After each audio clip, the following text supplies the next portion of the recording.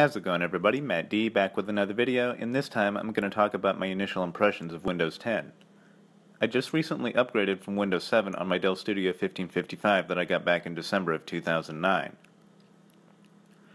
Windows 10 takes the best of Windows 7 and combines it with the Metro UI visual elements of Windows 8. The classic Windows Start menu is back, but this time it's accompanied by a set of Windows Live tiles displaying useful information such as weather, news, recently uploaded photos, and social feed updates, along with shortcuts to the new Microsoft Edge web browser and the Microsoft App Store new to PCs.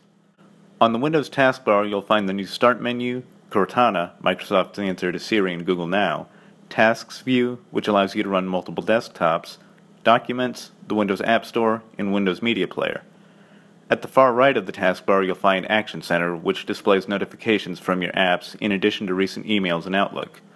At the bottom of Action Center, you'll find a series of buttons for toggling various settings within your computer. Let's go back for a moment and talk about Cortana.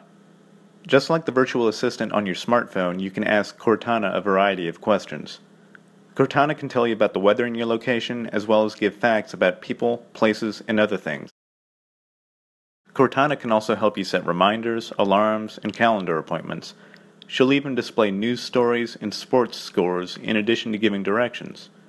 Despite having a computer that is almost 6 years old, I was surprised to see that I could activate Cortana with my voice just by changing a toggle in Cortana's settings menu.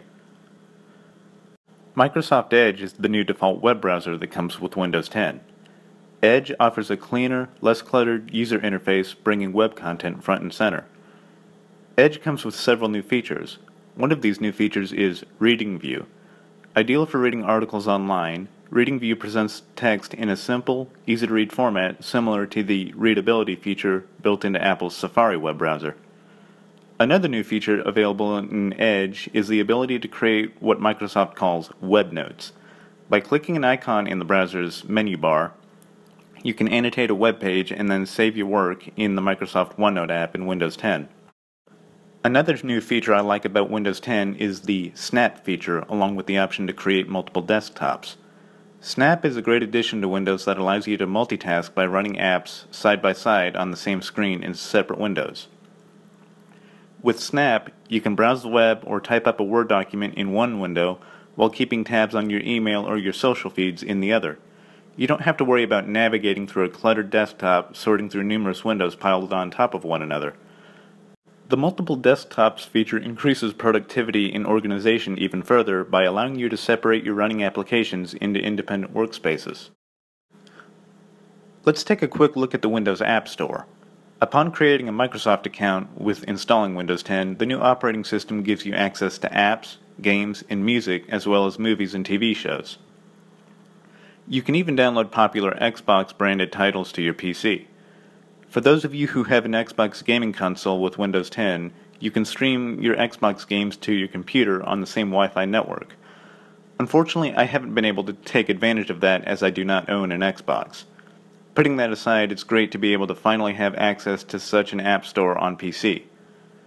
However, the Windows App Store is nowhere near as big as Apple's App Store or Google Play in terms of selection and quantity of apps available.